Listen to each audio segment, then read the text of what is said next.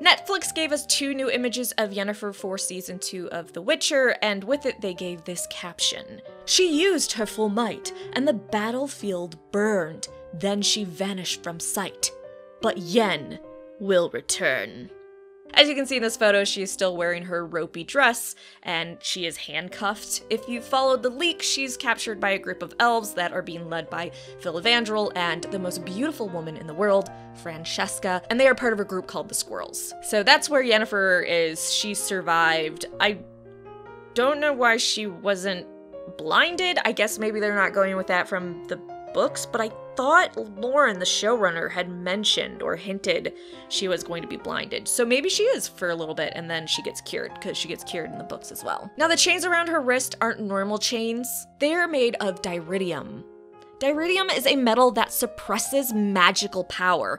So if you really want to mess with a mage's day, shackle them with the cuffs made of this metal.